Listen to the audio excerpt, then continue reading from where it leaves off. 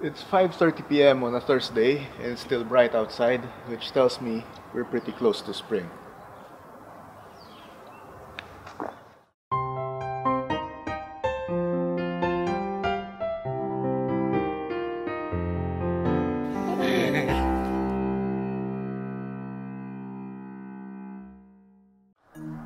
As promised, I'm going to work on my propagation planter, and one of the things that I have to do is to determine which plant goes where.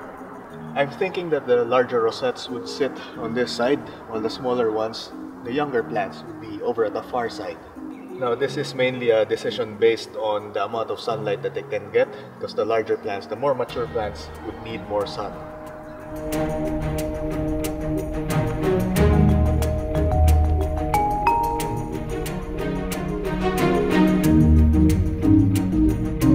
Before I finalize the arrangement of these plants, I think I would have to remove the plants on the mound, the back, just so I'd feel that I accomplished something.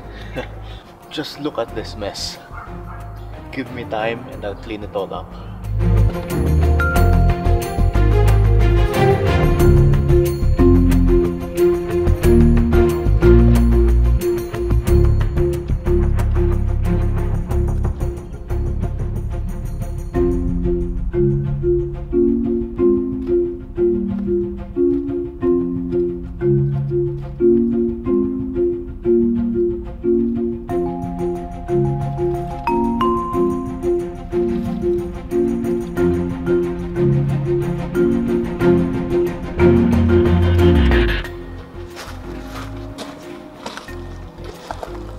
Now, what am I going to do with this space? I'm thinking of planting a bunch of imbricata all around this bowl, because I think this would give nice texture and contrast against the white bowl. I'm going to give them a bit of space because, as you know, if you've been paying attention, my imbricata can grow quite large. So yeah.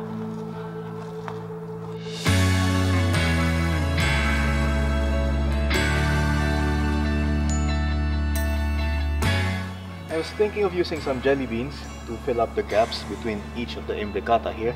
But remember, the jelly beans over at that side were all stretching out. They were not getting enough sunlight. So I was thinking that maybe I should just overload on the imbricata and just remove them as they start to crowd. Besides, I've got lots of them.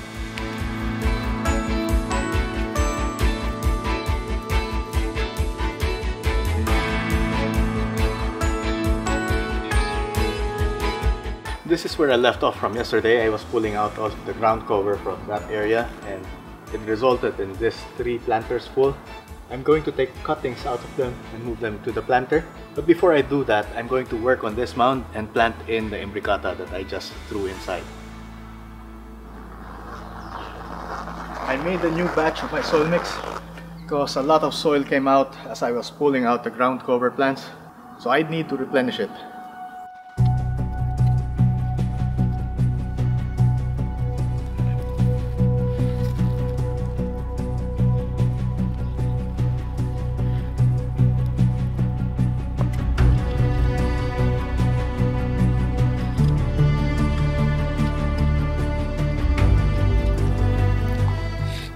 I'm planting them close together right now, but as they grow, they're going to be pushing into each other. So what I'll do is to remove some of the ones that are being overwhelmed, just to give them enough space. And right now, I just like to see them grow as a clump, just a bit of a change from my usual planting pattern. Besides, I have a whole lot of imbricata. What to do with them, eh?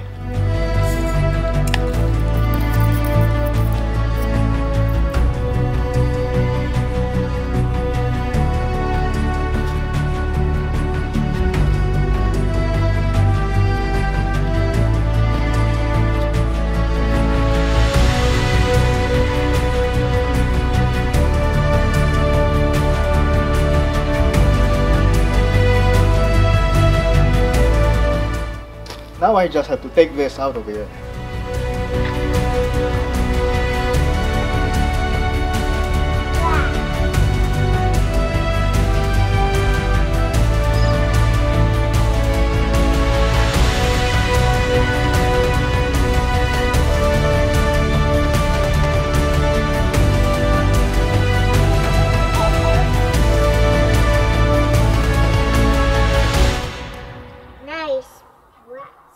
nice plants. I'm about ready to start working here, and I'm glad I left the stump in because Zach can see inside. Zach, what do you see here? You see here? What's this? This. Plants? I'm going to start working on this side. I'm going to put in the small sedums because they would need the most amount of shade. Are you repeating what I'm saying? High five. Let's go. High five.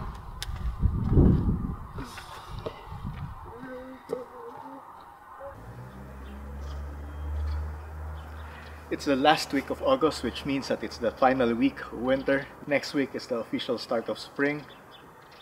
And it's starting to feel a lot like spring. Not in terms of temperature, but in the length of day. It seems like sunset is now extending beyond 5 p.m. And down here in Melbourne, our sunsets usually extend all the way to 9 p.m. during the summer equinox. So you could only imagine how much fun that is for gardeners like us, having all those time to play in the garden. You might notice those orange flowers at the background. Those are actually succulents, and let me show you. This is what they call pig face, and the genus would be Carpobrotus. I'm not sure which specific species they are, but they are so lovely.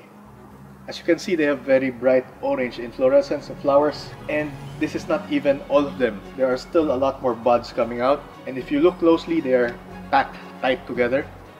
So you could imagine that a few weeks from now, to just be a carpet of orange. It's a pity that they only bloom in spring, because otherwise, for most of the year, they are just this green. But it's still nice to see that even for a few weeks, they can be this vibrant. So lovely. Alright, this would be my little sedum space, little ground cover, so not necessarily just sedums. And in order to work here, I would need to make some space. So remove this ones first. I'm coming back with more of the sedums. Just went around looking for them. And there should be more from the cuttings that I just removed from the mound. So I'm going to place them here. Now before I start, I would need to mark the boundaries which I'm allowing them to grow into. So I'm thinking Cape Blanco goes there, Sedum Acre here. What's this name again? I can't remember. Yes, the Sedum dasphyllum goes here. Sedum mackinoi, Tundra Tornado here. And the Crassula Thyrsiflora right here. Little Missy over here.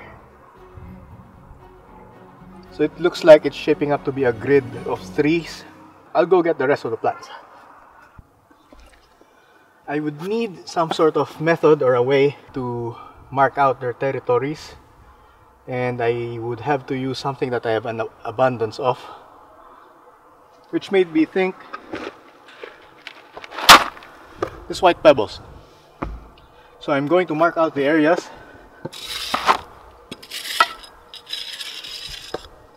and line it with pebbles.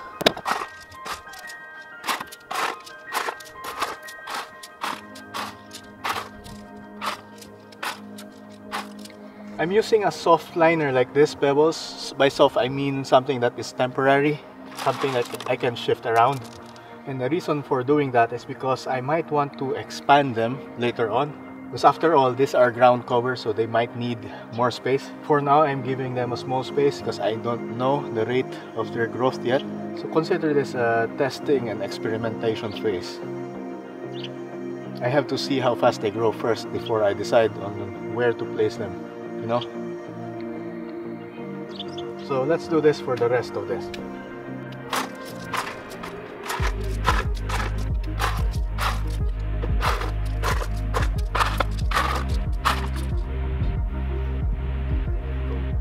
No, that's perfect. Just shift this down. A bit less space for that. We'll go here. I think I'm ready to plant them now.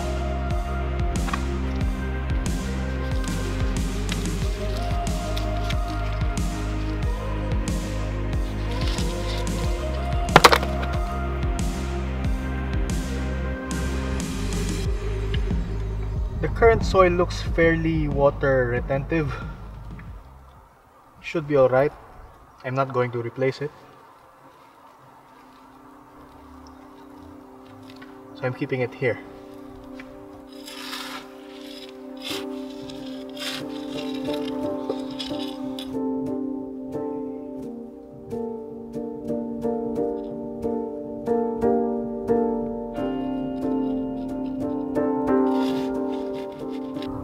The best way I find to transplant and integrate them into a landscape is just to mix the existing soil with your new soil.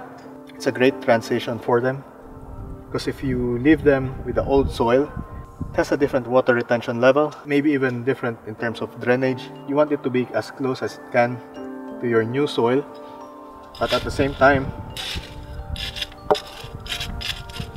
allow it to use some of the old soil just so it doesn't get exposed to completely different conditions. That's how I would normally do that anyway.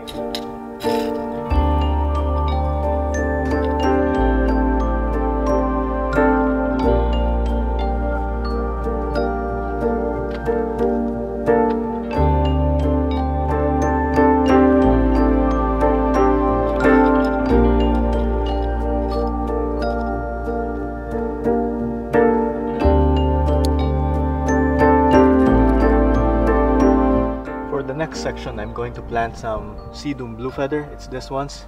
I seem to have two types. One is a larger type. I'm pretty sure this is also a rupestre, but definitely not a blue feather. I'll plant them side by side anyway. So I went through this box and found more of these types. There might be a bit more, but if any, it would just be tiny cuttings that have broken off, so I'm going to stay with this. I'm going to plant the larger types here and the smaller ones right here. Now you might probably be wondering why I even bother segregating them.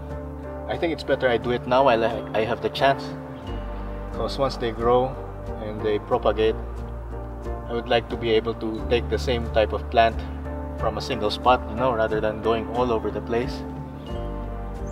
I guess it's just the OCD in me speaking.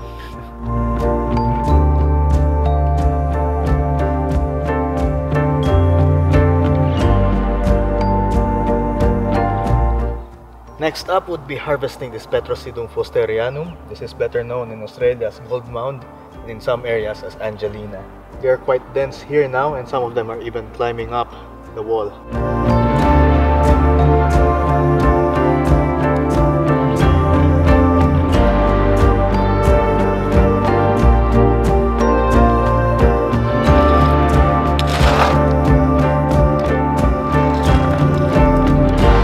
Next would be Sedum rubrathinctum and Sedum pachyphilum, or the jelly beans.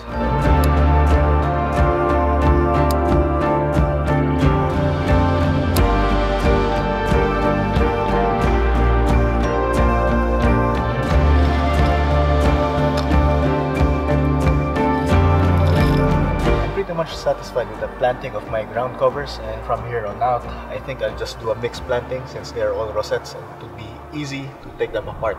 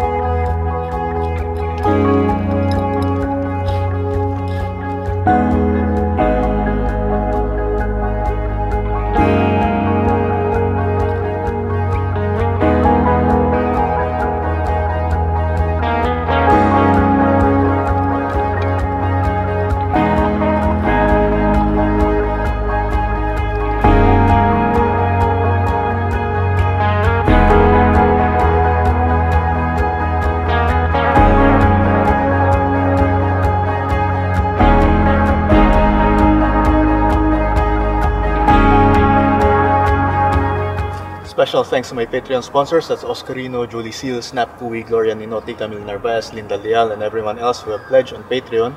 Your support have helped me build this.